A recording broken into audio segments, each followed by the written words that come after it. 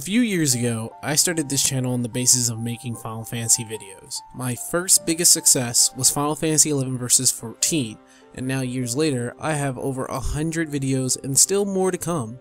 Some of my favorable videos were lores, talking about Final Fantasy XI. They were stories about the beginning of the world of Vana'diel, up to the beginning of Final Fantasy XI's present time.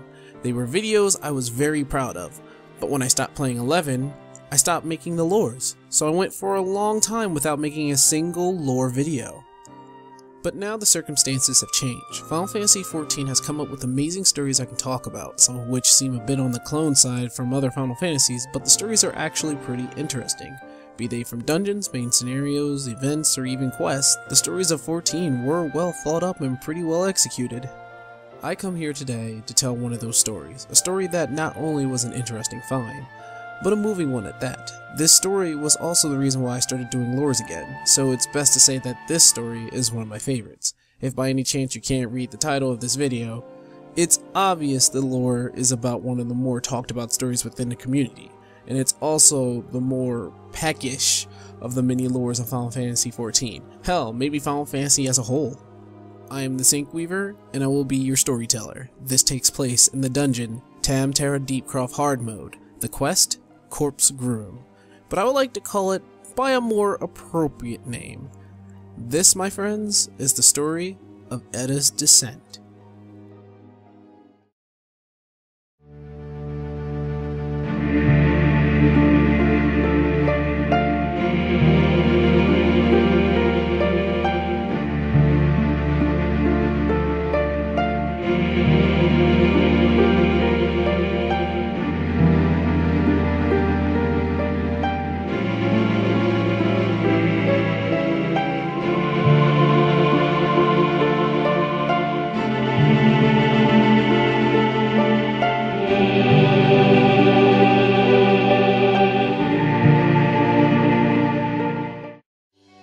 You're well known throughout the land of Eorzea. You're now known as the hero who defeated the Garleans and brought about the new era. The threat of the Garleans, the Primals, and Ascians have been delayed and pushed back through you and your friends' efforts.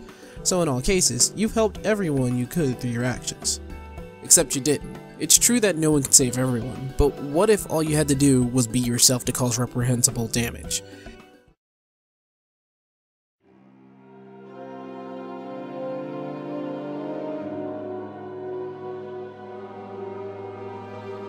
Think back to when you were just an adventurer, doing the jobs that no one wanted, starting down your path as the hero. Your actions could cause a few to find the courage to take on the tasks that would be impossible for normal people, things like taking on a dungeon that normal people could never do. The problem with that is that you as the adventurer have three factors that make you different from the rest. 1. You have the Echo, which warns you of danger, peers into a subject's past, gives visions of the future, has the ability to speak and understand any language and other powers that we still have not discovered. A truly mysterious power indeed. The side effect to all this is that the owner of the Echo cannot be tempered by the Primals of Eorzea, which is a pretty awesome side effect if you ask me. 2. You are the chosen hero of Healin, the Mother Crystal. As you are protected by her power, you will not truly die in battle, but instead be sent back to a point to try again. Some call this immortality, I call it cheating. And last, you're an experienced adventurer, so dungeons like these aren't really much of a challenge for you. So with that said, do you remember a little party that broke up due to their latest failure? You watch as 2 team members berate their healers for failing to protect their tank, something that you can actually encounter in real life when healers aren't doing their job. That tank, by the way, was her fiance. And we're off to a good start! Apparently the party wanted fame and fortune just as you were obtaining the same. However, they did not find such luxury and lost one of their own. Through decapitation, by the way. The place they were exploring was the Tam Tara Deepcroft before you even touched it, so it was riddled with cultists and demons, a perfect place to get your head chopped off. This was when you were but a lowly adventurer getting his or her name out there. But sometime later, when your name is spread across the realm, you're approached by the healer, who reveals herself to be Edda, and you find out why everything happened. Avir, her fiance, looked up to you due to your heroic actions, and because of that, he decided to become an adventurer and bring his fiancée for the ride. The problem was that she was a horrible healer and needed potions to survive, which was a sign of bad news in the first place, needing potions to heal instead of conjuring. She says she would quit adventuring and go home to train her magic so it would never happen again, and at that point, I was a little worried, but at the same time, happy to find out that she'll improve herself due to her catastrophic failure. A large part of me still wanted her to quit altogether so that the pain of loss wouldn't be a normal thing for her, since she looks a little fragile. Fast forward to the next era, as the hero of Orzia, you are known widely as the one who brought about peace to the realm, so why not walk around Oda for old time's sake? I mean, you're up in Mordona all the time anyway, and don't tell me I'm wrong. You want to be close to those level 100 gear when you get your elegant tombstones after hours of grinding, right?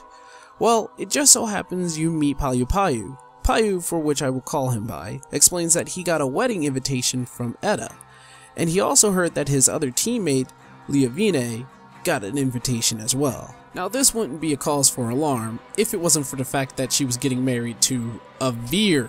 Yes, the beheaded and dead Avir. Payu decided to investigate this with your help by finding Leavine, but the problem with that is that she's dead. She joined the Scions of the 7th Dawn and was murdered along with her comrades during the raid, which brings forth more questions about this wedding invitation, so you show Payu to the grave you dug up for her, only to find the grave disturbed and the body gone. As the situation gets worse, you agree to attend the wedding with Payu in the Tamtara Deepcroft, oddly the same place where Avir himself died, and what you find is pretty horrific. First, we find out that Payu had been taken hostage by Edda, and it's your job as the hero to find him. The layout has changed since your last encounter, but more to that, the place was riddled with nightmarish undead experiments and an evil atmosphere that seems demonic and otherworldly. Zombies, body parts, ghosts, you name it. It was like someone was trying to rebuild a body using dark and forbidden methods. Has Edda truly become insane? Did Avir really come back to life? And what of Leavine's body?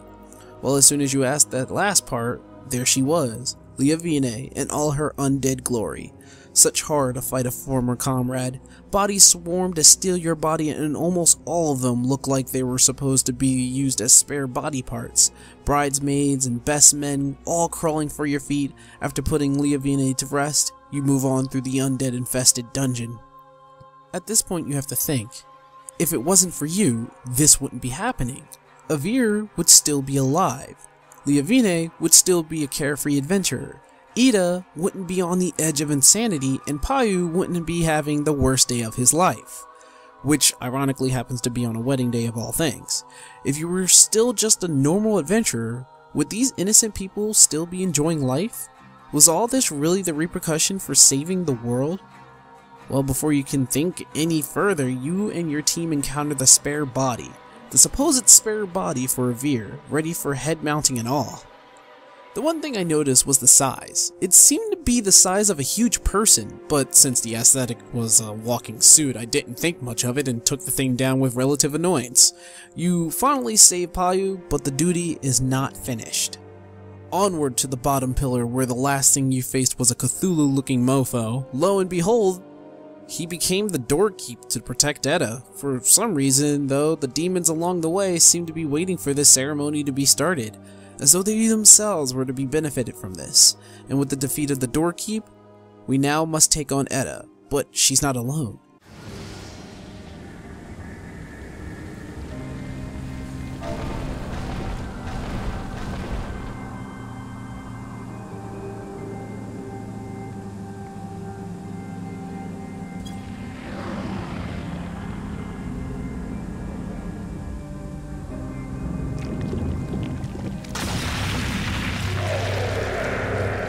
Avir and his severed head was now reborn as a demon, a grotesque abomination of a flying head. The wedding is ready, the cast was set, and the guest of honor was you. Now's your chance to make things right. Put down the head of Avir and bring Edda back to her senses.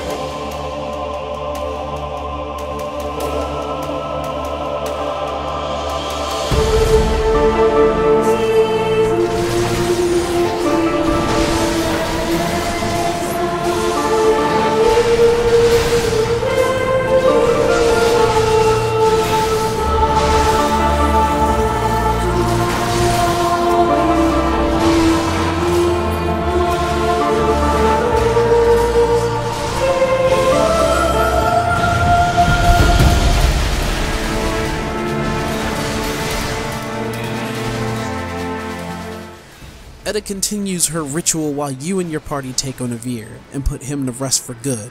While fighting, I realized that everything really was my fault, though it can't be helped if people choose to follow the path of the adventurer.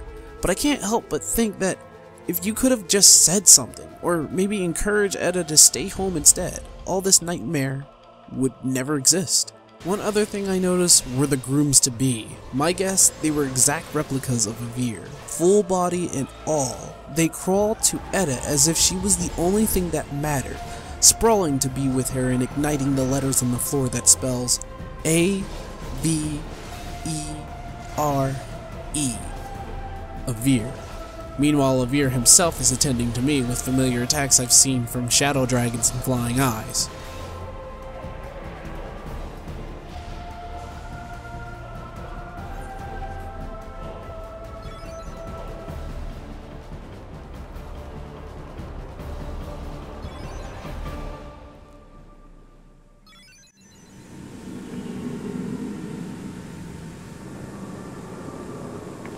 Well, you defeat Avir anyway, but as Avir's death shocked Edda for a second time, she falls back, tumbling off the cliff to her doom, and for some odd reason, smiles on the way down.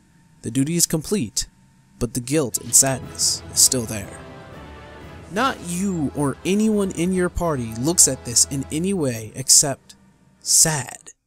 Edda went insane to bring her fiance back. She went out of her way to make sure that the pieces were set, her old comrades alive or dead, and you, the hero that Avir looked up to the most. Bring him back so he could fulfill his desire to be more like you. She disturbed the dead with dark necrology and lost her life due to wanting to bring back Avir and finally marry him. All of it seems more like it to be all your fault. But the ending has me even more intrigued. Check this out.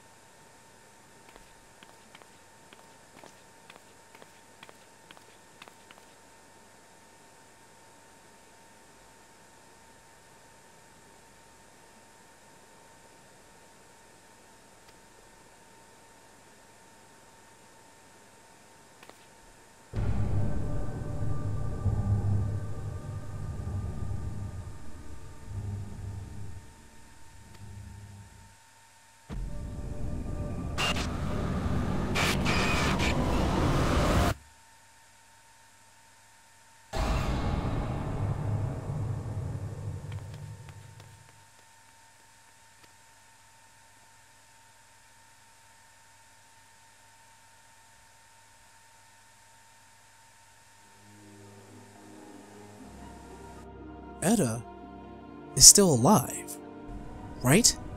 So that means that this will not be the last we see of Edda, the Necromancer.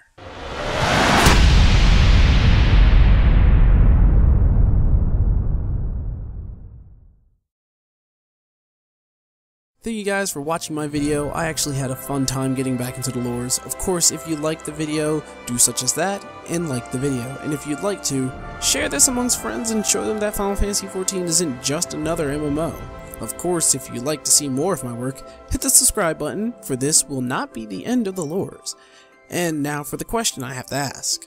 What next? There are tons of stories to talk about in 14, and they are all interesting in their own way. Remember, there is no quest, scenario, event, or even dungeon that doesn't have a story to them. Tell me which one you wish for me to talk about, and I'll pick from either the most asked for or the most interesting. You have only a few days, so take your pick and leave it in the comments below. Thanks for watching, and have a fantastically fun day.